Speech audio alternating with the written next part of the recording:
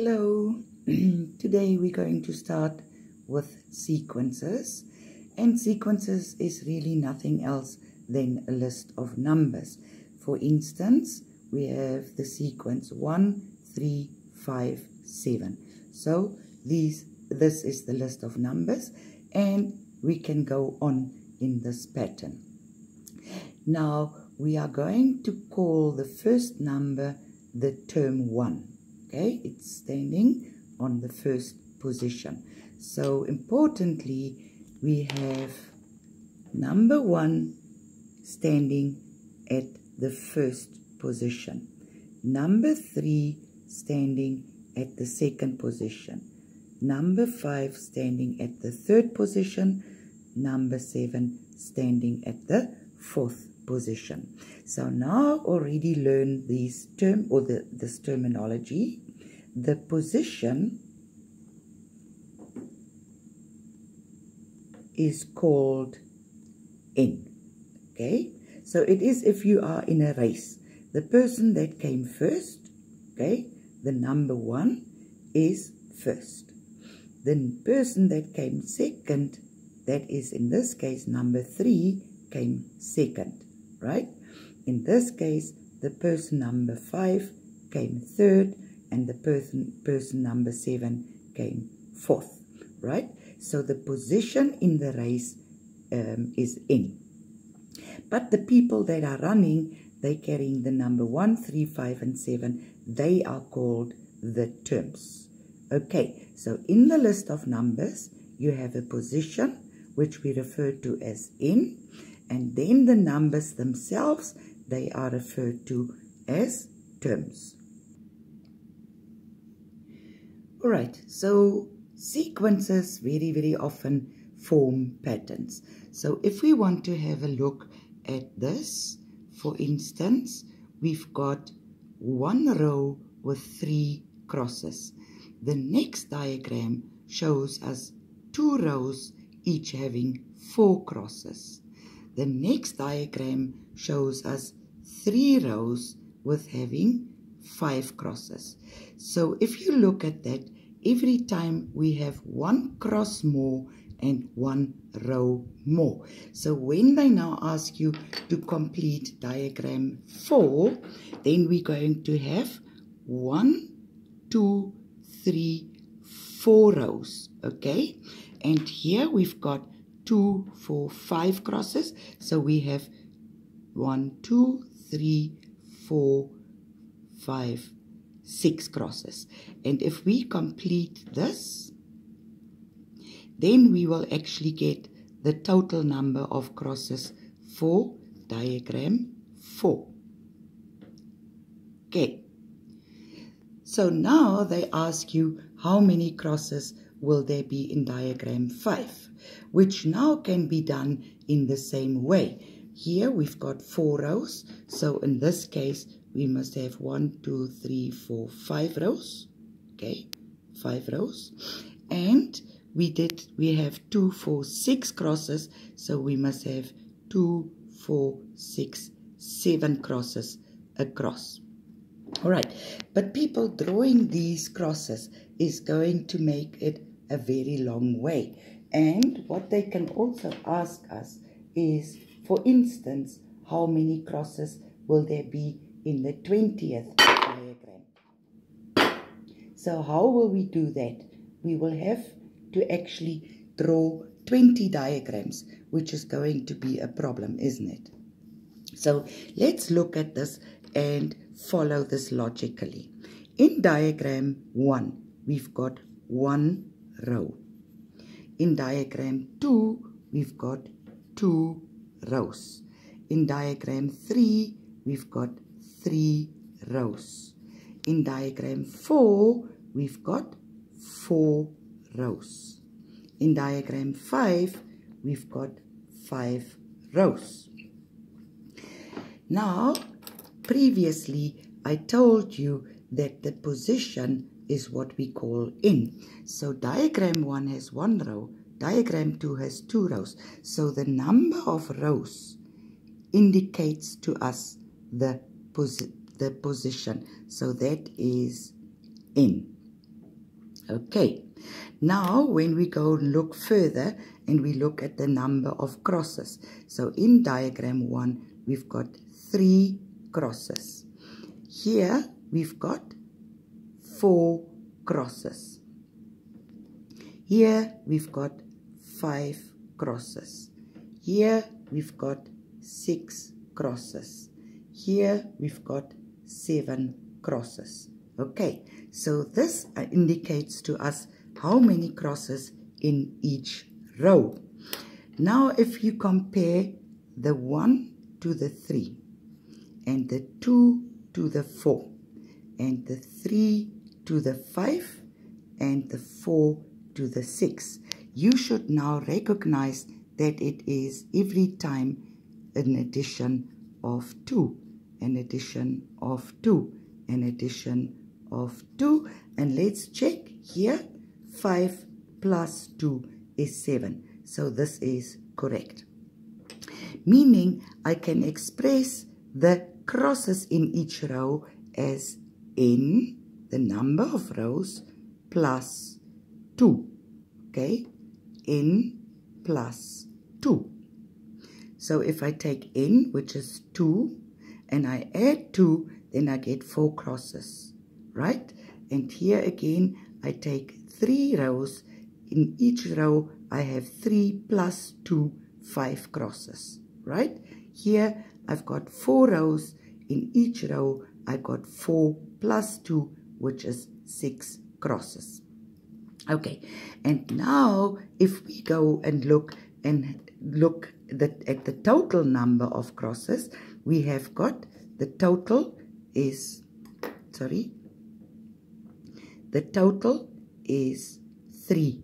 Okay, here the total is 4 plus 4, which is 8, right? And here we've got 5 plus 5 plus 5, which is 15, right? Here we've got 6 plus 6 plus 6 plus 6. Now it's already getting a bit more complicated. Maybe you have realized in the meantime that I can actually multiply the rows by the number of crosses. 4 times 6, which is 24. And here I can multiply 5 rows by 7 crosses, which is 35. So what we have done, people, we have multiplied the number of rows by the number of crosses to get the total number of crosses. So the total number of crosses can be expressed as n multiplied by n plus 2. Okay, and now we express the pattern in the general format. Okay, so now we can work out the number of crosses in any diagram.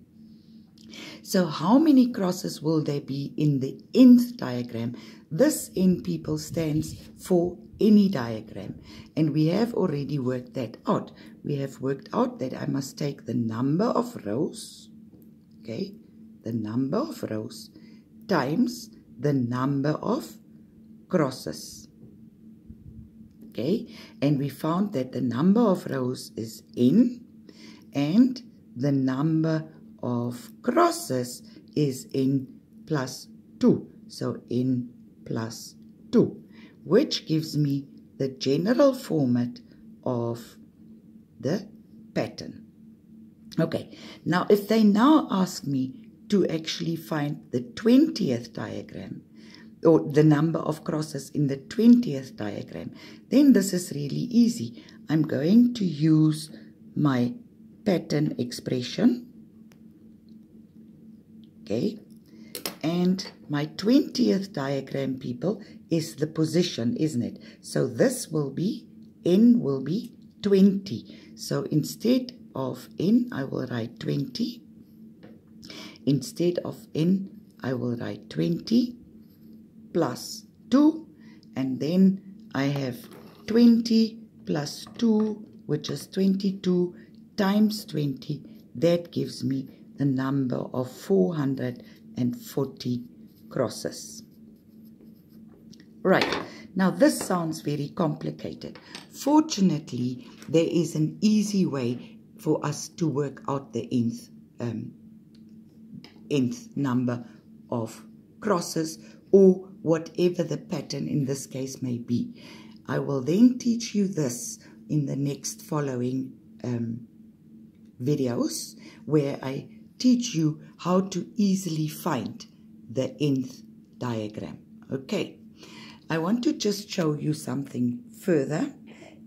If we just given the a number list, which again is called a sequence, and they now say to us, find the next 2 numbers in the row, in the sequence.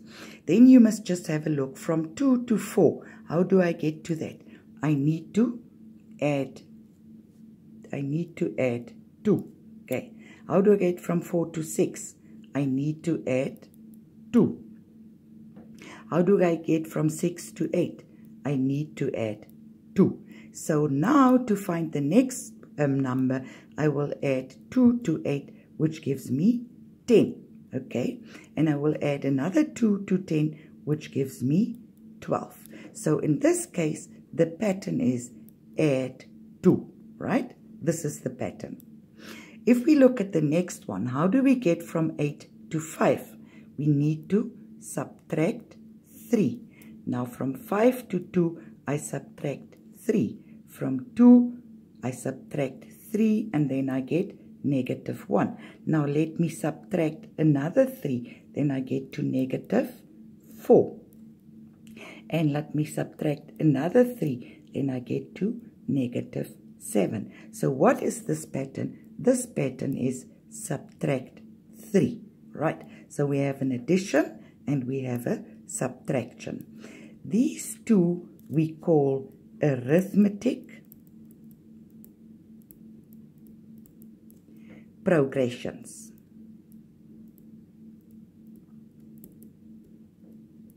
If we look at the next example, how do we get from 1 to 3, from 3 to 9, from 9 to 27?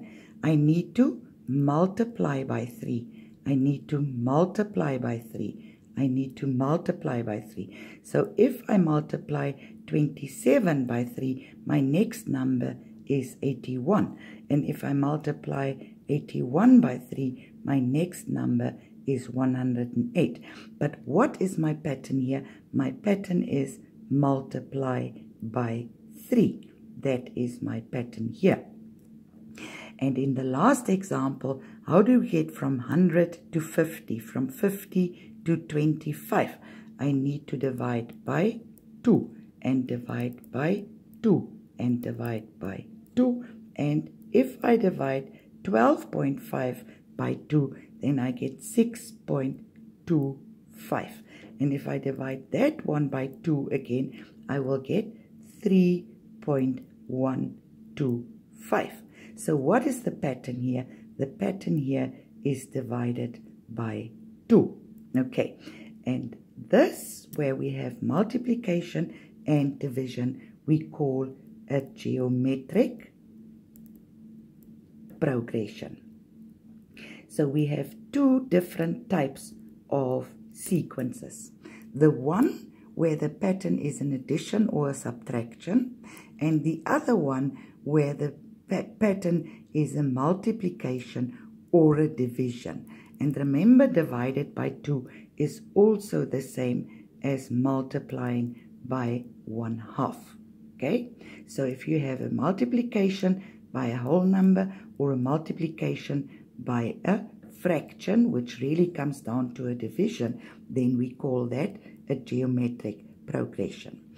But more on this, and specifically what the difference is and how you will actually find the nth pattern, okay, is in the following videos.